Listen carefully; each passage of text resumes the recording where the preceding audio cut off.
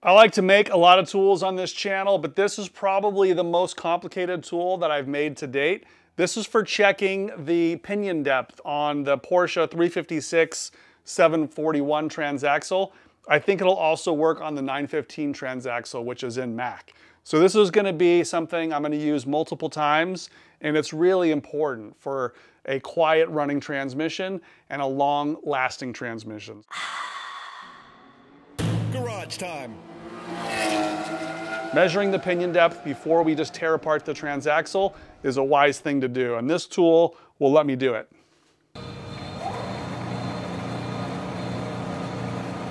The starting point for this tool is a spare differential housing that I had left over from a 914. I'm just doing some machining to it to make it suitable for the 741.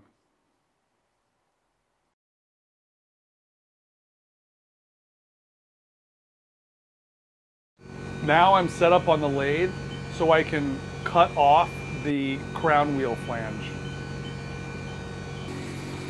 Here I'm just honing down the surface that the bearing slips over so I can get this tool in and out very easily.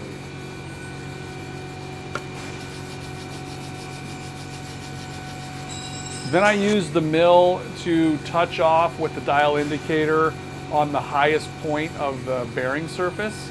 And then I moved the mill and measured the height of the flat milled portion that I put in, and then used the digital readout on the mill to establish really the height of that milled surface from the center line of the differential carrier. I'm back at home now, and I'm working on this bushing. This is a Delron bushing that I machined at the workshop. It goes in a hole just like that, but on this side that's been milled flat. And what that's for is this dial indicator is going to go from the inside, and that is going to fit right there, but I want it to be a precise fit.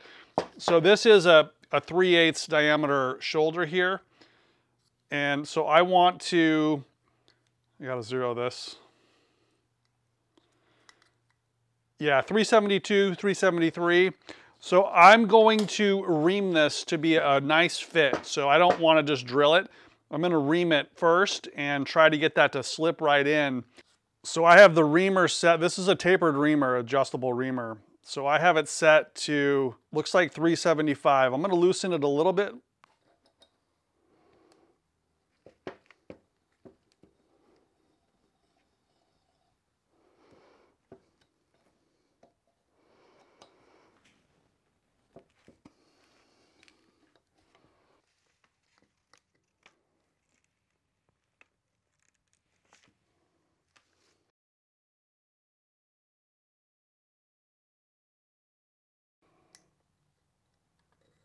Oh, it fits really nice.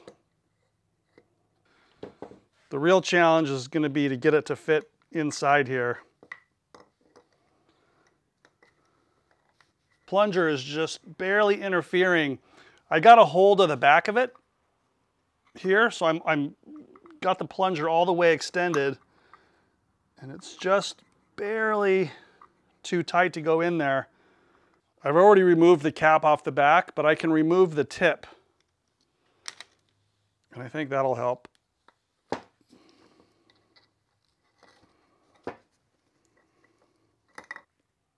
There we go. The gauge is now in there secure. I can wiggle it around. What I ended up doing is employing a spring here that really puts pressure on the dial indicator. Just keeps it snug up against this Delrin bushing here. It's like 3.5 digits accurate for things in inches, and I can switch it to millimeters too, which might come in handy.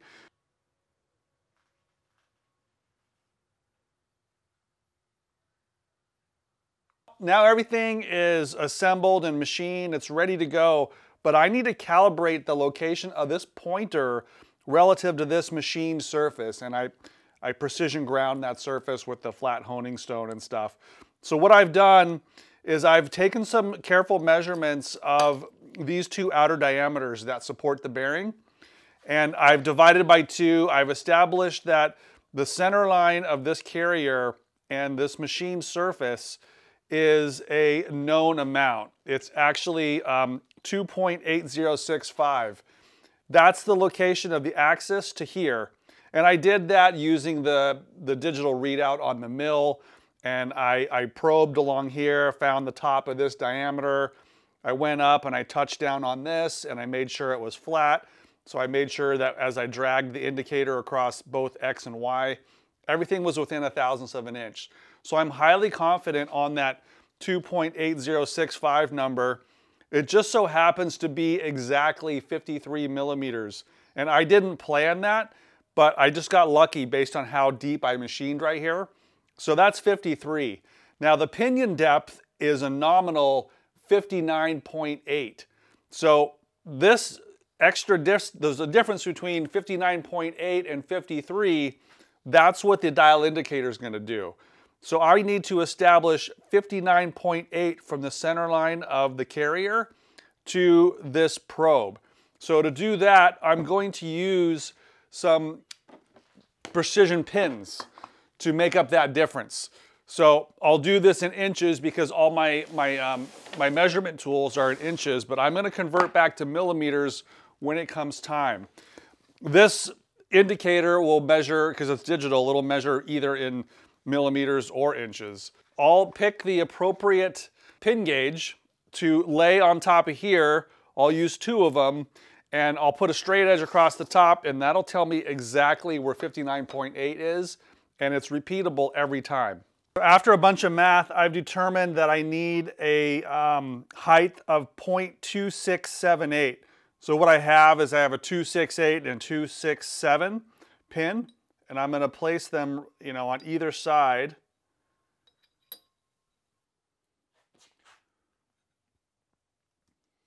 Just hit 0 on the indicator.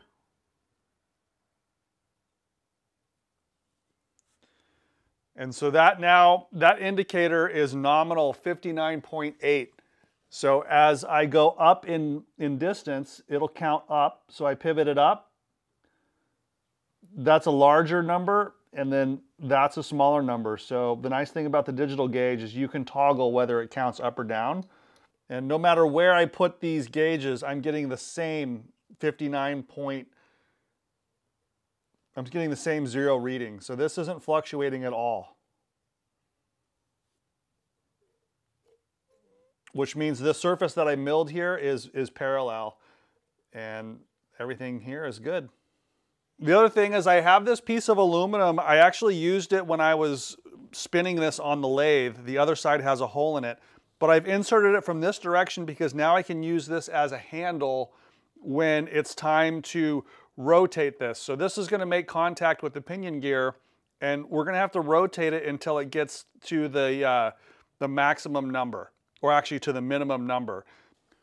This is the piece that I machined to connect the live center onto the housing when I was turning it, but I'm going to go ahead and glue this in so it sticks out this way. And then I'm going to attach a knob on the end too so I can physically turn the carrier from outside the transmission. And I'm getting ready to drop this in.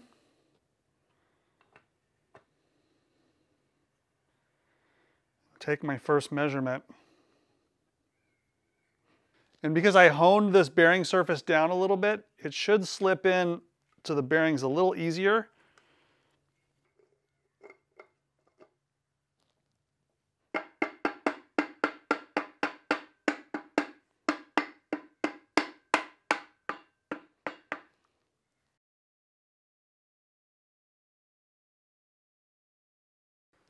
So there's that knob. And then inside here, that is the indicator. See how it's pointing right at the pinion? Of course, I haven't put the pinion in yet, but it's going to sweep across the face of the pinion and get its minimum reading.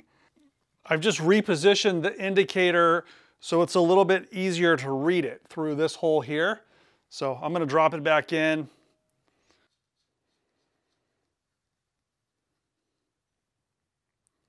So the indicator is pretty easy to read from here.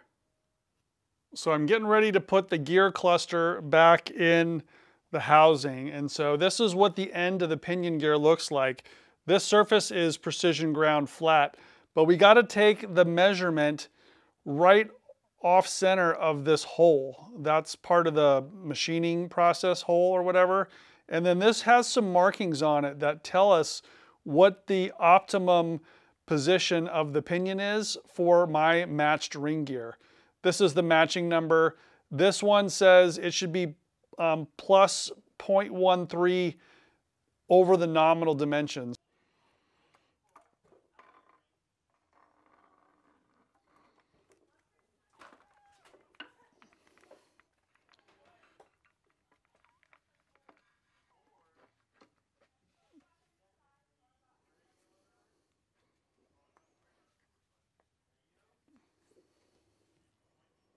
I'm going to take the carrier out one more time, because what's happening is that plunger is too long and it's not able to get on top of the pinion gear. It's just running into the side of it.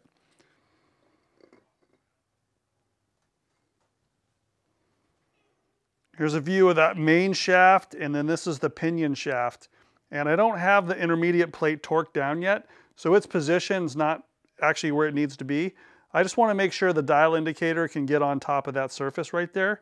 I just cut this little tubing with a slit in the back, so I'm going to slide it over the back side of the plunger, and that's going to limit the travel. See that plastic tubing on the back? And that just keeps it moving just that much. And the indicator has got just enough travel.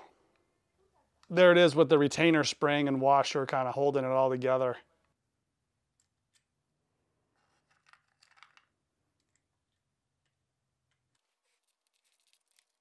I tried not to disturb the original gasket here because that does impact the position of the pinion. This is set for 20 foot-pounds, which is kind of a generic torque. So we'll go around these slowly.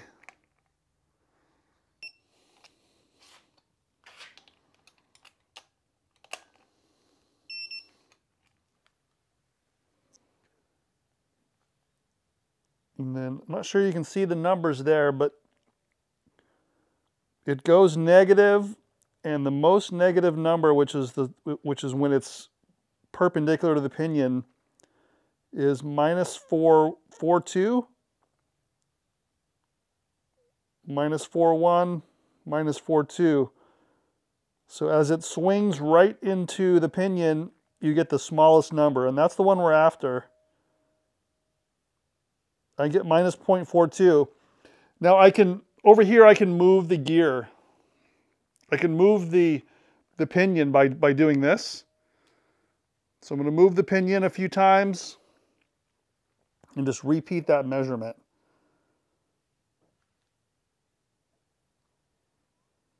So even though I moved the gear, I'm still getting, this time I'm getting minus 0.41. And that means that the pinion gear is a little bit further in than nominal. So my preliminary measurement based on all the calibration that I've done is 59.39 millimeters. That is the position of the end of the pinion gear to the center line of the differential carrier, or the center line of the crown wheel. Now, this is where it gets a little confusing because every manual and the way they mark the gears is slightly different. So my pinion gear has a plus 1.3 on it. So the thought would be that 59.8, plus 0.13 means it would be, the way the diagram shows, it should be 0.13 closer to the crown wheel. And that means that, my pinion gear is closer to the crown wheel, but the numbers don't actually match. And then if you look at the factory tool, they have a calibration procedure which is a little different than mine. They calibrate it at 59 millimeters instead of 59.8. But the nominal dimension apparently is 59.8. So I don't know why they calibrate at 59 other than just to round the numbers even. But if you reference 59 and the plus 13 means it's 13, 0.13 millimeters closer, then that gets me a little bit closer to what I have, but it's just not exact. So I need to do a little bit more research. I'm pretty confident in the measurement tool. It's just trying to make sense of the Porsche markings because they changed it from the earlier stuff. The earlier stuff actually put the number right on there, like 59.30. That's the number it needs to be. But they started leaving the 59 off, and I don't know if it's referencing, you know, 59 or 59.8. So basically, I'm confused, but I'm confident in the way the tool works. The only thing I could do a little bit better on the tool would be to preload the carrier in these bearings, because the ball bearings have some play in the radial direction. And when you preload them, it takes a lot of that play out. So it makes the bearings more concentric. So I can influence the result a tiny bit if I shift, you know, my carrier left, right. I have it in this vertical orientation, so it's kind of in the middle, but I need to order some more or make some more spacers to adapt this 914 carrier to actually take up the full width of the 741 housing, because the 914 carrier is a little bit narrower. So I would have to use several stacks of shims, which I don't have enough, but I might make something that will indeed preload the bearings so we can get a more accurate measurement. And this gasket here, when I separated it, you know, it was glued. So when I separated it, it kind of tore a little bit. It's a very thin gasket, but it is the factory gasket. That also influences the measurement. So I feel like I'm making progress. I'm definitely going slow, want to understand every single thing and be 100% certain on this measurement. So if you have some ideas about how to interpret the markings and how to interpret the manuals, that would be much appreciated, because I need to do my own research. But if you have a heads up on that, please leave a comment below or contact me via email. That would be awesome. And we'll just keep going on this. After we get the measurements dialed in, so far I have a backlash measurement taken off the end here. And I also have now a preliminary pinion depth. And then next step would be to measure the preload in this direction. And to do that, I would need my original carrier from the car back in here. So I might do that later. Anyways, thanks again for watching. I think this was a fun one. See you next week.